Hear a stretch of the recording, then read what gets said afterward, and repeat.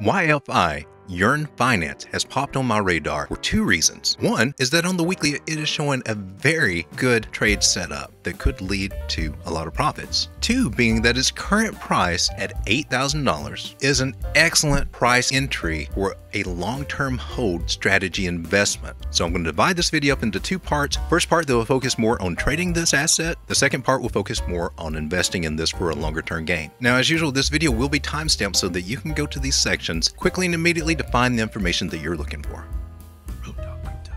Now for trading, I'm on the weekly chart. The first thing that I want to point out to you is this beautiful rounding shape that is forming on this bottom. Now, some people may call this a cup and handle type pattern, and I've seen a few live stream gurus that carry that a little bit overboard. Those of you who follow me on the channel and who do your homework know that price will rise up into a cup and handle, and it will make a nice, very rounded shape over time. And therefore, this one does not qualify. The price action is coming down from the top. That makes this just your typical rounding bottom or saucer shape, which is this guy right here on the pattern side. A little bit of a different animal. Now, for trading this pattern, we want to look at this as being our bottom area right here, about $59,000, right at $6,000. We'll go ahead and just kind of mark that. And this price is making a falling wedge pattern. Now, this pattern, as we of course know, has about a 7 in 10 chance to break to the upside. And that's what we'll be looking for as far as trading. Now, notice this is only weekly. This is a very huge pattern, which would mean that this can result in some very huge moves. And that's why it's on my radar. So stepping back and taking a look at the overall picture on the bigger time frames, now we can zoom in to our smaller time frames and look for a more immediate trade on this pattern. Now, when I zoom in, I like to first come from the weekly down to the daily just to check it, see if there's anything abnormal there. Everything still falls in line. So from here, we will quickly go down to the 4-hour, and this is where we're going to base our trade,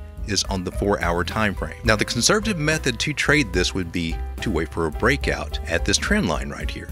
So you would wait for price action to come back up, test this trend line, break out. The smart trader would wait for a retest, which on this pattern will occur about 62% of the time to come back and retest. Now, this pattern could come up and retest like that, or it could be a small retest, but that would be the excellent time for a conservative entry to catch a move up to its measured move target of $13,209. Now, more advanced traders might like to try to catch it at the bottom price where it is right now, right around $8,000 in this area. Doing this allows you to place a tighter stop loss, which, depending on how you're figuring out your trade position, could allow you to afford a bigger risk element. Doing this way gives you a higher risk to reward ratio. Therefore, you can have a much bigger position size without as much risk, being that you would stop out and lose little versus the potential gains that you could make moving up to this level at 13,000. A move from this area could gain you a profit just purely on spot trade of 64%. For those that are brave enough to do leverage at 10x, that would be a 640% gain. Bet that perks some ears up, doesn't it?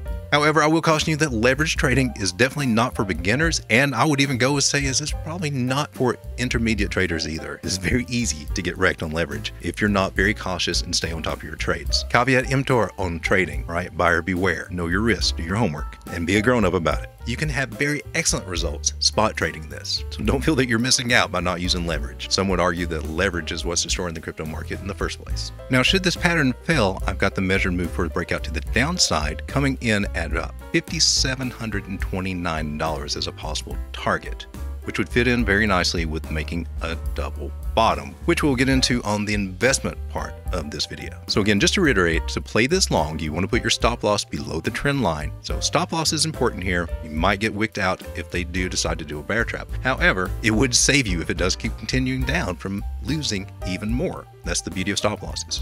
So in short, enter here, take profit at this area or anywhere along the way. Conservative traders, again, would enter on the breakout, possibly the retest preferably. Do the same thing, take profit along the way. Same scenario would apply for those of you looking to short the market. You would wait for it to break market structure, wait for the retest. That's when you would take a short, and then you would take profit down through these areas here. So I believe I've covered all the scenarios there, other than just waiting for things to pop off. And that's where we'll start paying attention to indicators and volume. And that's exactly what we're going to look at now, just to kind of see what our probabilities are for any of those scenarios to play out. First thing I want to look at is for divergences. And on these last few candles here, we can see that our trend is going down. We can also see that on RSI, it is trending up. That is bullish divergence. That's what's given me the sign that we could expect a bounce from this lower trend line, or even possibly before, come up to retest this trend line. That move in itself, for anyone getting in somewhere around 7,800 on up to its current price of 8,000, that move level alone would give you a 12% increase, and at 10x leverage, that would be 120% gain. Again, I stress spot trading more than I do leverage. Leverage can and will at some point wreck you. Our moving averages, EMAs in our case, are widening out. That is an excellent opportunity when they widen out to converge together, meaning we get a move to the upside. And quickly before I forget, one of the biggest reasons that I think that we have upside from here is that we are retesting the 618 Fibonacci that is taken from the bottom point of here to our peak at this impulse move. Retesting the 618 Fibonacci, that is highly known to be a place for bounces. So we are looking for a bounce there. If it falls below that, we'll be looking for the downward side scenario. But things are looking good that we will get a bounce there, work our way to the upside. Now I've got market cipher pulled up. We have the stochastic RSI, and we can actually draw a trend line there. If the price action will bounce off the 618 Fibonacci level, it should also be bouncing off of this area, the stochastics, at around 37%. That's at the point where we should start looking at a green dot kind of forming somewhere. But first, we've got to see money flow kind of start ebbing back up, and more importantly, we've got to see this VWAP take a dive and start pointing back to the upside. When that crosses this zero line, that's when the green dot will be here. That will be the official buy signal on the 4-hour chart. Now the MACD is showing some rejection. It didn't actually get across on there on the 4-hour, but it's been a little wishy-washy. So this may go a little sideways before it actually crosses, but we are still seeing a trend upward on the MACD, both on the moving average part and also on the histogram. So that also gives us 3 more instances of divergence playing out here, which indicates at least a strong move, a bounce off the 618 area, at least up to the trend line, and more than likely a breakout above that to higher levels. So for the swing trader wishing to take advantage of this trade setup, I've got it right here. Stop loss below trend line or lower. Riskier and probably more advanced traders would be getting in now. Conservative traders would wait for a confirmation of the breakout or the retest. You can immediately take some profit at $10,637, which could give you about 18 up to 20% profit, just depending on the price that you get in after the breakout. And then of course our measure move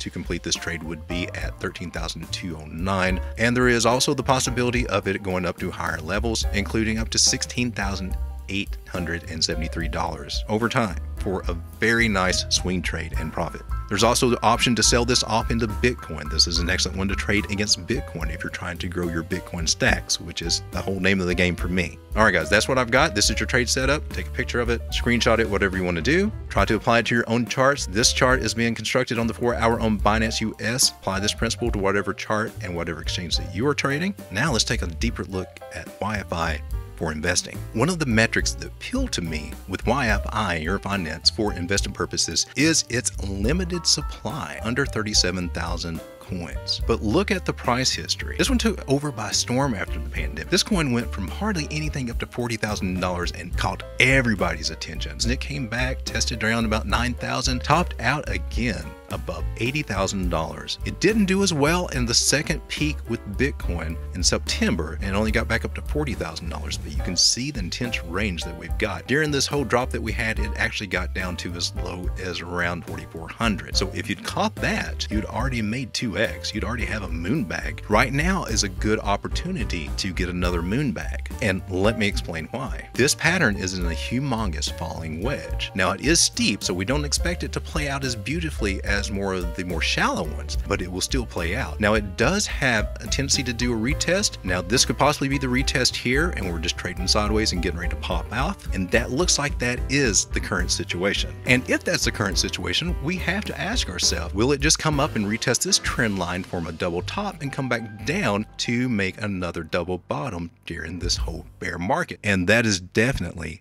a very real possibility. So investors can get in and just hold and hodl, until the next bull run, or you could actually take profits as we start getting up closer to the $12,000 range and just wait till it drops. You could dollar cost average as it goes below the point. I would set this point if I were getting in, and this is actually my play on this. I'm starting to pick up now at the point it's at, and for a long-term investment, I will be stacking orders, pyramiding them up from this bottom around $5,000. Larger orders here, smaller order, smaller order, smaller order, as I stack up and catching this as we finally come back and retest this. The reason that I think that we will come back and retest this, other than what I'm seeing on the charts in the current price action, is that this is also another major level. We dip below our weekly support here. We're going to have to come back and retest that, okay, just to solidify it before actually making some heavy moves up. So I think this is an excellent one that you can, as an investor, take your time in, maybe get your feet a little bit wet now and take advantage of the move that may more than likely be incoming over the next month or so. And as we continue into this long drawn out bear market cycle trading sideways, I do foresee a very good possibility of us coming down and retesting these lower levels, which would be excellent times to buy bigger positions for a bigger upward gain when the bull market comes back into play. Now, just judging by the Ichimoku cloud, this could be into next year before we actually start getting into these upper levels of above 12, 13,000. Quite possible to wick up through this area,